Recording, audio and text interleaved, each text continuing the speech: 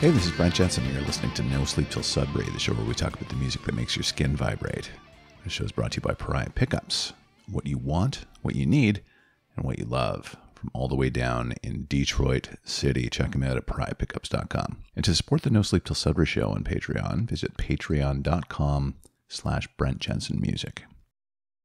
I'm joined this week by singer-songwriter Nelson Sobral. He told me to say it like that. Sobral. You have to roll the R. I'm doing my best. He just released his excellent new record. It's called Second Arrow. The single is called Dancin' Fool, and it's good. Here he is to talk about it. Nelson Sobral, ladies and gentlemen. Welcome back to the show. How are you, man? I'm excellent. Thanks for having me back, Brent. I am pleased to do so. As you know, I am a fan. It has been a little while since we chatted last, but you have a new record available. I have a new record. I have a new baby. I have a new with the new. I don't know. Just those two things. You're a new man. That's all. I'm a new man. You are. Yeah. I got a new record and a new baby, and life is great. And yeah, I can't really complain. I have a new record called Second Arrow and a new baby called Rain. His name is Rain. R-E-I-G-N. Baby. Nice. Yeah, I've seen pictures. Very cute. Yeah, he is really cute. Like, I know it's not, cool to say that about your own baby, I guess. I don't know. But why not? He's pretty cute, man. Yeah, I don't look at him. I'm like, man, you're cute. He doesn't look like me. He looks like his mama, like my beautiful wife. Yeah. So I'm blessed that way. So I can, like, if he looked like me and I was saying he's cute, I could understand people being like, shut up. But he doesn't. He looks like my wife, so I'm like, yeah, he's super cute. There you go. You're entitled. And he gets away with, I can already foresee, like, it's going to be trouble. Some, trying to, what's the word I'm looking for? He's gonna play you against your mom and vice versa. Yeah. And he's gonna be so cute doing it. To discipline him. Sorry, that's the word I was looking for. It's gonna be hard to discipline him because he's got a really cute smile. Gets me right in the gut. A little charmer. Oh yeah. Yeah. So the new album came out a few weeks ago. I'm glad to have it finally out. It's I've been meaning to put it up for a little while, but like the baby happened, and then I was trying to, not that he was like stopping me from putting out the album, but it was just like I was kind of just navigating, making sure everything was okay, and it was just like life stuff, but I did want to put it out last year, and then it was getting near the end of the year, and the holidays were coming up, and I was like, okay, I'll just do it right at the beginning of next year. So that's what I did, and it's out. Now it's great. It's been 2 years since you've been releasing singles from Second Arrow. It's finally out, which is great, and I've heard it. I love it. I'd heard a little bit of it previously, and like Middle of the Night is on there, and it's such a killer too. That's going to be a big hit for you, man. Like it really is. Thanks, man. That's one of my favorites too. That's one of the ones that when you're writing, you're like, oh yeah, this is great. Oh, it's like you're unabashedly able to say that, even though it's your own tune. You're like, I dig singing this chorus. I love this riff. This is great. Yeah, it's super catchy. It's a hit. Thanks. Thank you. Now, the title of the record, Second Arrow, I understand there's a cryptic message behind that title. Is that right? Yeah, maybe not so cryptic, but yeah, I mean, kind of in a way, like it's there's a whole parable, whole story that goes along with it. It's a Buddhist parable of how someone was complaining to Buddha about something, and Buddha told this person that they asked him, like, when this person caused you harm, that was the first arrow that they shot into you, right? It caused you harm with this person, insult or attack on your character or whatever it was.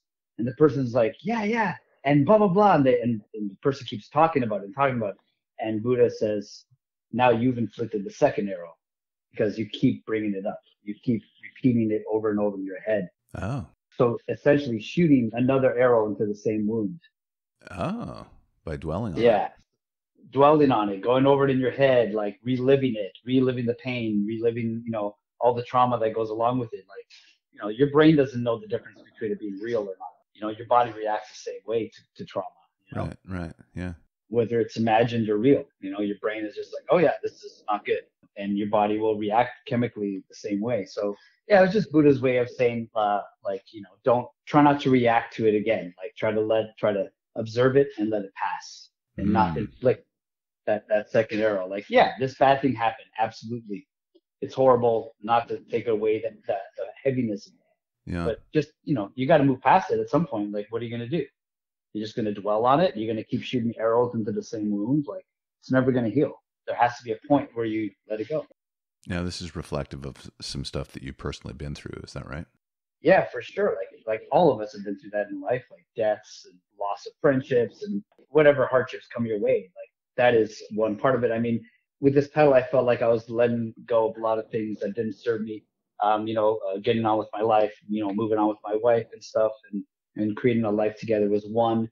And then at the same time, before I started putting out singles, I was down in Nashville staying with a friend, and I actually was with him, in our kitchen hanging out, well, his kitchen, and I wrote two of the songs that are on the album, In the Middle of the Night and Raining in Nashville. There with him in the kitchen, we were like, we'd go to open mics at night, and then during the day we'd hang out and work on tunes and stuff, and just enjoy each other's company and go traveling around Nashville. And then when the pandemic started, how they were telling everyone to go back to your countries and stay, to go back and quarantine in your home country and stuff. And he reached out to me and he was like, can I come back with you? And I was like, absolutely. I had enough space, and I had, they were asking that you have a separate entrance, that you bring food to them, you know what I mean? Like, while they quarantine and all that, all stuff that seems like it's a million years, away, but this was like 2 years ago, right? And so he was supposed to come stay with us, with me and my wife, and unfortunately he decided that wasn't what he wanted to do, and he kind of took his own life. So I mean, it's horrible, it sucks, dear friend.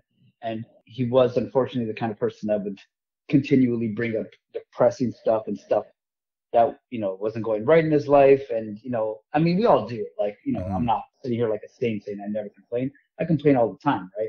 We all do it. But there has to be a point where like, okay, it sucks. It's horrible. Okay, but now what? Let's move on from it. And some people can do that, and some people unfortunately can't, sometimes, and it gets too heavy. And you're stuck in that, you two have a song called Stuck in a Moment You Can't Get Out of. Yep. Yeah. And unfortunately that happens to people sometimes. And, especially if you're by yourself and you have no one with you to help you, deliver you out of the darkness and into the light, or make it to the next morning, sometimes it gets the better of you, kind of is what happened. So it's kind of a testament to him and like a reminder to myself and everything to not shoot that second arrow. Yeah. You've already been inflicted with that pain. You need to deal with that wound and move on. I'm sorry, man. Oh, thank you. Sorry to make it a heavy one, but that's what happened. So. Yeah. Now, I want to tell you something about the single. So the single is Dancing Fool, and it kicks off the record. And I'm going to tell you something. When I listen to that song, I'm consistently reminded of John Cougar Mellencamp. Oh, cool. So here's the thing. Like, I've been trying to figure this out, right? Because I listened to your record. Your voice does not sound like his at all. I love your voice. I love his, but they're completely different. You do not sound like him in instrumentation at all. It's because you deliver the music with the same type of rootsy warmth and familiarity that he does, I think. And that's a special thing, man. Thank you. Yeah. I think if we hung out, me and John Cougar might have a lot of the same record collection. I'm sure. So that'll absolutely.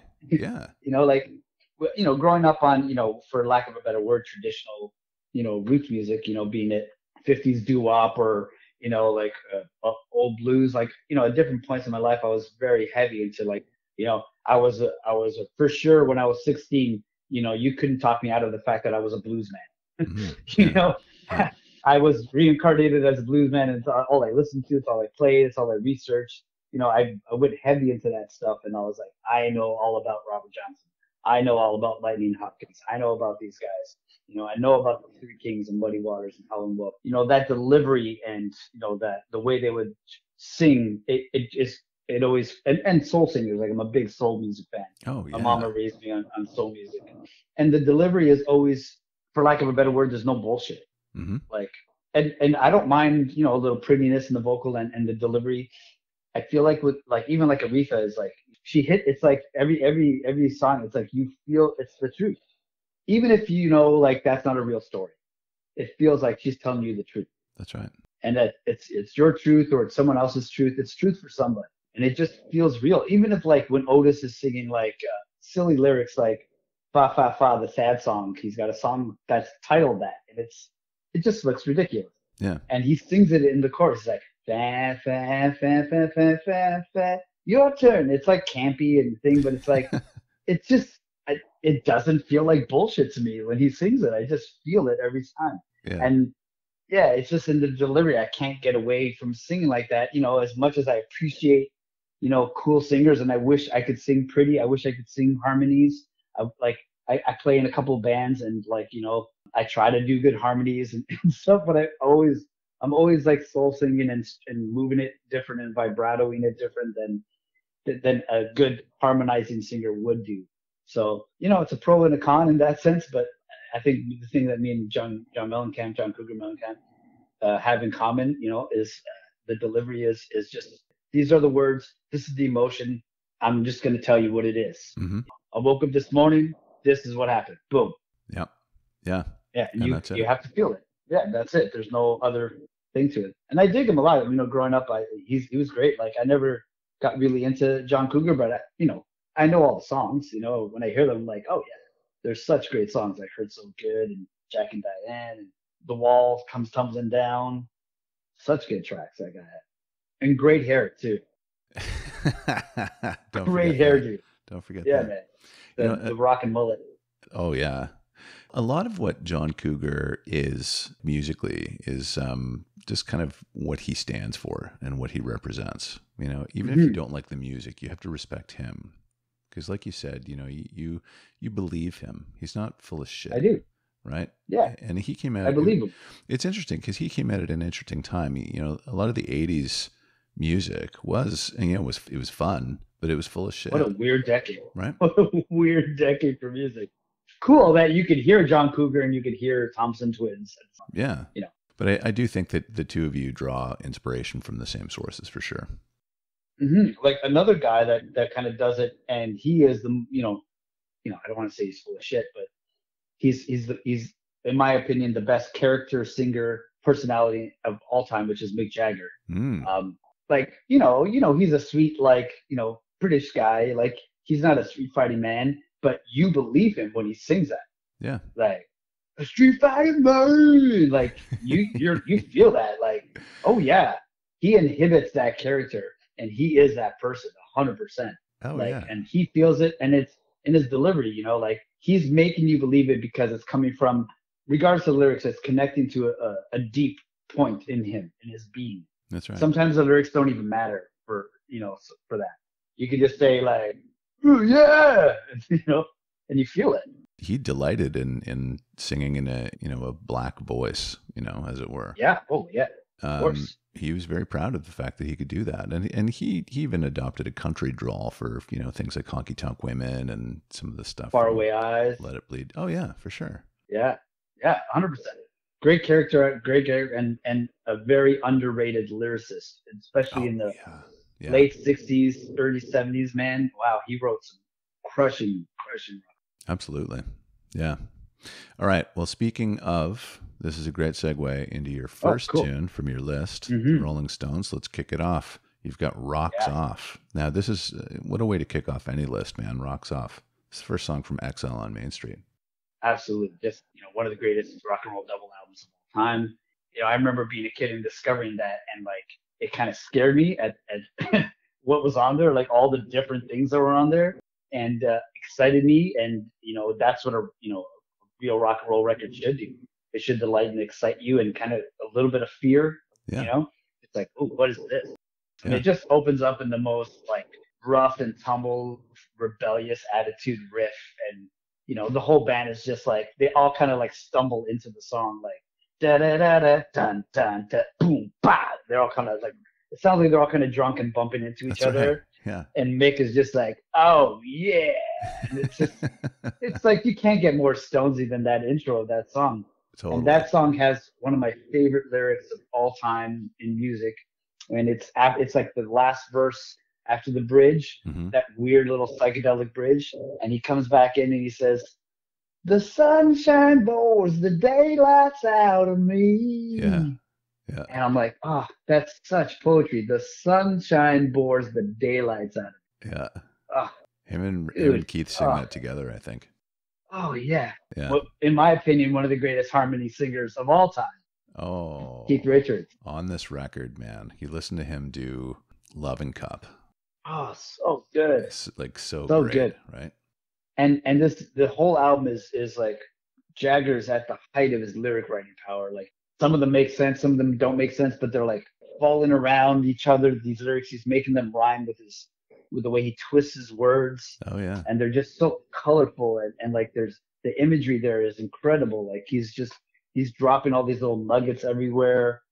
Man, I think he's so underrated in the grand scheme of things as a lyricist, and it's a shame Agree. because like yeah, he's one of the greats. I mean, he may have lost it a little bit, but I mean, come on, look at the career those guys have. It's Oh, easy to rip on a band that's been around for 50 years. Of course, they're gonna make some mistake. Same thing with like a band like U2. Like people rip on them all the time, but it's like, man, those guys they've had like 3 arcs in their career. exactly. You try that. Yeah, You know, try one. try one arc, try one hit. You Yeah. know, these guys have had multitudes, and of course they're gonna make some bad moves. Everyone does. Oh yeah. When you have a career that's that long, there's going to be a couple of clunkers. Yeah, yeah, You know. yeah. We've all done it. We've all made mistakes. It's just they're in the spotlight, so they get the light shone on them. I remember Einstein did this math problem where he wrote out it was like this a bunch of equations, Mm-hmm. and then the last one he wrote the answer incorrectly on purpose. Yeah, and then he was teaching a class or something, and everyone laughed at the last one. Or they're all like, you made a mistake or something. And he was like, no, I'm paraphrasing. I'm, kind of not doing it justice, but he's like, it's interesting that everyone noticed the one mistake and not the 10 other brilliant examples of this problem. Ah. And we all do that. Like, someone makes one bad movie and you're like, oh, that guy's the worst, I know. and you forgetting about, the 10 other movies, Al Pacino's made or whoever. That's right. It's a sad comment on humanity. David Lee Yeah. Roth. David Lee Roth had a great quote when it came to that. He said, "Dare to stick your head above the crowd. Somebody's bound to throw a rock at it." Oof. True. He's got some good quotes. That guy. What a life that guy's had, man. No kidding. I really love that guy. I remember I read his book Crazy from the Heat, and what an interesting character that he chose. Like right after his solo career, he became a paramedic. Mm-hmm. Yeah. In New York City. Oh yeah. Just because. Led a fascinating life. I recommend that book too. It was fantastic read. He's a very, very interesting guy. A lunatic. Very interesting. But a very interesting guy. An eccentric in every, definition of the word. Yeah. Definitely eccentric. Yeah. Now, your next tune is one that I do not know. It's Bettye Swann, and the song is called "Don't Touch Me." Yeah. So another friend of mine that he's passed away a couple of years ago. He was his name is Brian Cover, and he invented his own style of guitar playing called double slide. He modified his lap steel and he had these custom slides made for like his thumb and his ring finger so he could play double slide. Okay. And he used to host Grossman's for those in the Toronto area. Grossman's Sunday Night Blues Jam for like 20 years. He ran that. And he toured with a bunch of people. He played with all the blues greats and, he met everybody. And he was kind of like a mentor to me in terms of when I was coming up in the, playing the blues scene and stuff. Brian was always one of the older cats he'd always have time for me, and he was nice. And like, and I get it being the older cat now, like when these young guys are coming in, they're playing, you're playing, you don't have time for them. You're doing your thing, they're doing their thing. And maybe it's not so much anymore because it is a different time. But back in the day, it was like, set up, play, plug in, be good. If you're not, get off, Yeah. like that, play your instrument. You can't play, get off the stage, and I totally respect that. That is, one of the ways to get good. But Brian would always take me aside after, and he had like, some pointers for me. He's like, you might want to try this, you might want to try that. And, I loved him for that. And as I got older, we kind of became like, I would never dare to say equals, but like peers. Mm-hmm. And, I joined him he had a Thursday night in Kingston Market. It was an acoustic night. And I would bring my acoustic and I would just sit with him all night and play for hours on end. And then I would join him on Sundays at Grossman's and I'd sit with him and I'd host for him as he was getting sick near the end of his life, and I'd cover for him and stuff.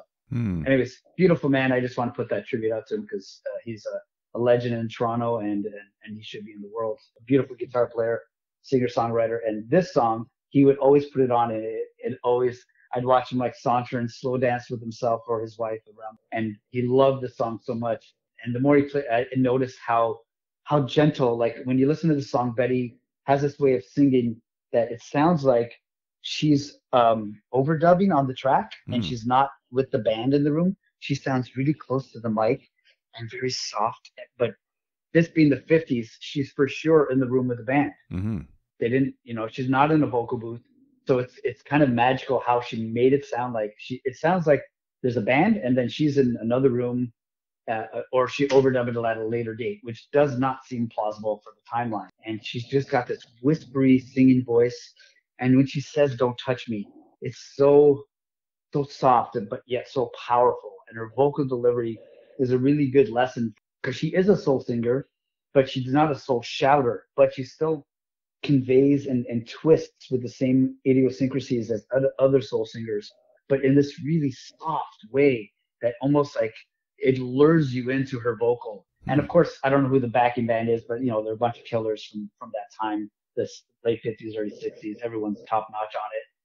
And she's one of those like lost in time soul singers, of which there were many. And I'm kind of really glad that Brian turned me on to her. Now she's one of my favorites. And luckily she's on, your streaming services, so you can go and listen to her. And she's like, I've never heard a track by her where she doesn't blow me away. Wow. And I love listening to her because she's kind of like a hidden treasure, I'm going to check that out. That's so cool. Please do. Yeah. Bettye Swann. Yeah. Now, your next song is one of my absolute favorites. So should be everyone. Oh, it's a classic. So I don't know if you've heard the Leon Russell version of this. This is he wrote it. Yeah, in 1970. Yeah. Right. Yeah. So it's your pick is Ray Charles. The song is called "A Song for You." I picked the Ray Charles just because of the piano lick, and Ray does it justice. Yeah, but he also puts those Ray Charles kind of like piano lines in there towards the end. Oh my gosh! And what a singer! And my other favorite version is Willie Nelson's. Yeah, that's on his Shotgun Willie song. And the reason why I chose this one is there is, and I couldn't find it, which is why I just chose the Ray Charles one. There is a version that I watch once a year. It's only on YouTube because it was a video, and it's for Willie Nelson's birthday. I think it was his 70th or 75th birthday. I don't know if you remember, it was like a video tribute, it was a concert, right? A concert tribute where people went up and they did like Willie Nelson songs, like, Aerosmith and all these people like went up and did it. And there's one scene, I think it's near the end of the show. It chokes me up every time. So I watch it once a year just to like make sure my soul is alive, just to make sure I'm still feeling feelings. And it always brings me to tears. And it's Leon Russell is on one side on a piano. Ray Charles is on the other side on the piano, and they're facing each other on pianos, and Willie is standing in the middle, and he's just stoic and standing there. He's not singing. He's just in between the two pianos with Leon Russell, the guy who wrote it, sings the first verse, and then Ray Charles sings the rest of it, and just destroys it. And Willie's standing there in the middle, bawling his eyes out. No kidding. Yeah, dude. So cool. If anyone's out there, just type in Willie Nelson, Ray Charles, A Song for You, Leon Russell, it'll pop up. And just watch this performance. It's one of the great all-time songs, A Song for You. It's such a classic. And Donny Hathaway's version is also amazing. But that video version is definitely my all-time favorite. And it's Ray Charles in his later years, and he still sings and plays like the legend that he is. And watching Willie trying to absorb this moment where these two, and also friends of his, these two geniuses are playing the song to him. A song they've all had hits with, and it's for his birthday. It's such a heavy moment that it's so powerful that, Song for You. And whoever's singing it, I think even Aretha has a killer version of it. She does, yeah. And So after this, whoever. Leon Russell put it out in 70, and in the 5 years I think that followed, I think like 8 people re-recorded it. Willie Nelson, Aretha, the Carpenters did a version of it. Ray Charles, like it was just, it's a classic. Yeah, it's one of those songs. Everyone just did it. How powerful is that? Everyone just wants to cover this song. Like Yesterday by the Beatles. Everyone just wanted to cover it. If in your life you could ever do something like that, right? That's heavy. That cements Leon Russell into the annals of history for all time. Easily. Yeah. Okay. This next one is new to me too. I've never heard it before. It's Mattie Leon, and the song is called Boy. So Mattie was just in my house a little while ago. He dropped off some donuts for my wife's birthday that just passed. Nice. And Mattie is a Toronto Canadian artist, and I play in his band. Mm-hmm. And I know it's kind of self-serving to pick a song, but in my opinion, Mattie is one of the great songwriters in Canada. Just a phenomenal. We just recorded his new album with a producer named Mark Howard. For anybody that wants to do a quick Wikipedia search on Mark Howard, that guy has worked with Daniel Lanois since he was like 19. So U2, Red Hot Chili Peppers, Willie Nelson, Bob Dylan, Tom Waits, Neil Young. He's worked with everybody. And we just made a record with him. So it was great to like sit around, chew the fat, and listen to stories with Mark of all these Robert Plants, like Feist, all these people he's worked with throughout time. Yeah, it was a great week. We went away for a week to a cottage and set up and recorded like on location. Just woke up every day, recorded, and so it was a beautiful experience. We just came back from making that record, and I think it's one of his best records that he's ever made. He's definitely made a classic. So I played with Mattie since about 2016, and up until that time, like all of his stuff is stellar, like chordally, harmonically, rhythmically. Him and his brother Mike are in the band. His brother Mike's the drummer. I play bass in his band and sing backups, and Mattie plays guitar and vocals. He's the principal songwriter. It's his band, his project.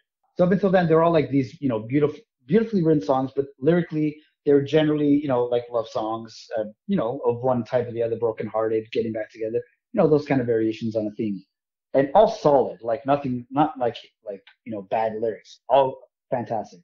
But this song kind of came out, and it was like it was like you could hear he had just leveled up in his writing, and it's the story of a couple that have a child together, and unfortunately, the woman takes the child from the guy, and she's trying to turn the child against him, and he's trying to get joint custody and blah blah. And it took me a few listens to it to finally be like, oh, this is like stories in here, because I got so used to just listening to the beautiful lyrics and not really kind of like picking them apart, right? Mm-hmm. And so I started picking this one up, and it started like hitting really heavily. I was like, oh, this is like a heavy story going. Like, oh, I can see how she's trying to take the boy and the boy away from this guy. And then I found out it was a true story about a friend of his, and I was like, oh man, you wrote like a classic song. This is a friend of mine writing like these A-game lyrics. Like I'm not good at storytelling, songwriting. It's not my niche. I like more like Mick Jagger rock and roll lyrics. Like some of them kind of make sense. Some of them are telling a story, but they're kind of vague, colorful, that kind of style. The storytelling kind of songwriting, it's really difficult to do, where there's a story going through it, like Eleanor Rigby or something, like whether it's real or not, like there's a storyline going through that. And Mattie definitely that song was the turning point for him. And then subsequently, he's done that on his records, and he's written brilliant songs of that style where there's like stories in there, and like you can follow along and actually be like, oh my God, this is what happened there, and boom, boom, boom. In my opinion, Mattie's destined to be one of the great songwriters in Canada. And not just saying that because he's a friend of mine. I'm blessed to be able to play music with him and to know him as a friend. And everyone should check him out. And this is Boy by Mattie Leon. I will do that. Cool. All right, your last one is, it can't really get any more old school country than this, really. It's Hank Williams, and I'm So Lonely I Could Cry. Oh, man. Can you not feel the pain in this guy's voice when you're hearing this? Oh, yeah. It's like you feel so bad for this guy. Like, oh my God. It's so, like, it's the other end of it's another way of, like, singing, like, soul singing. Like, it's the other side of the coin to me. It's like, with country singers, it's not as emotive vocally, but it is in terms of it's still in the delivery. It's just not vocal dynamics. Mm-hmm, exactly. It's a different way. But it's still the same kind of purity and direct message. And then you find out how Hank Williams died, alone in the backseat of a car on the road, like in the middle of nowhere, like literally of a broken heart. He was so lonesome. He died, just drinking away his pain. Oh my God, just heartbreaking story. And, like I was going to pick like, a Merle Haggard tune or a George Jones tune. But then I was like, man, Hank is the archetype for all these dudes. Like, It doesn't matter if it's Willie or Chris Christopherson or Johnny Cash. It's Hank.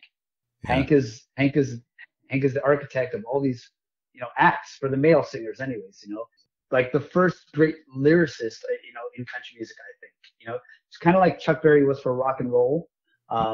He kind of like was the first to kind of put like, not just like, hey girl, I love you, you love me kind of lyrics, like, riding along in my automobile. Oh, this is a story. Where are you going? Like Maybelline, why can't you be true? Like, what's this guy talking about? This is a story here.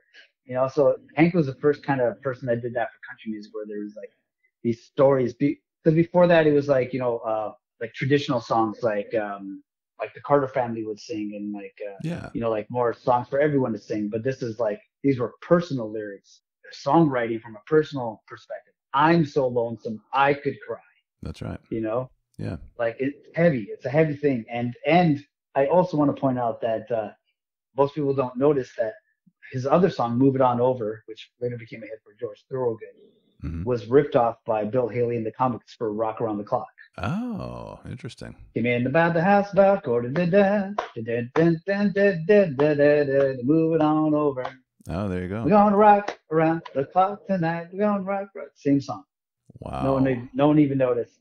Bill Haley ran away. But, kudos to Bill Haley. That's interesting, eh? And at that time, I mean, now it's so much easier for artists to rip off other artists because there's such a span of music. But back then, what was that, like 50, 60 years ago? Right. You'd think somebody would have picked up on that.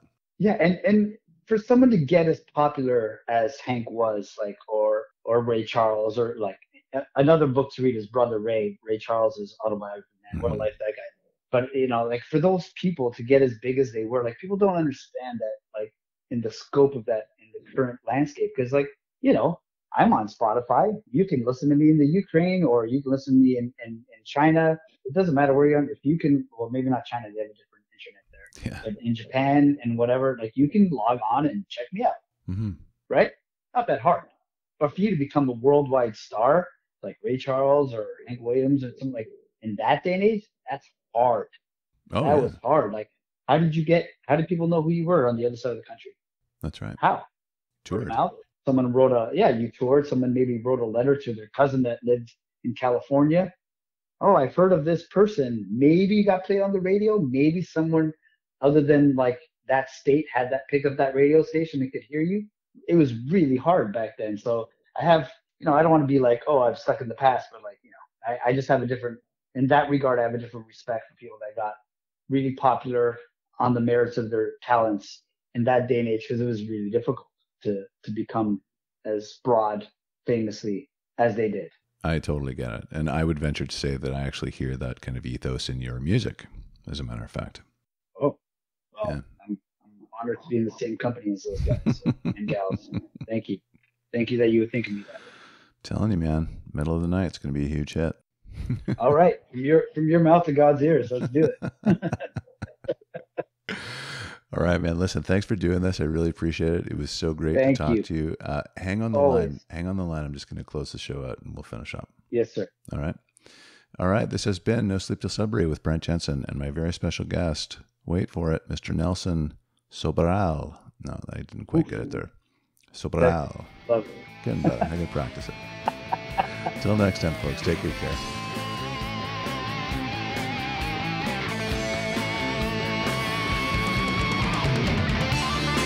Brent Jensen is the best-selling author of No Sleep Till Sudbury, Leftover People, and All My Favorite People Are Broken. All titles available in stores and on Amazon worldwide.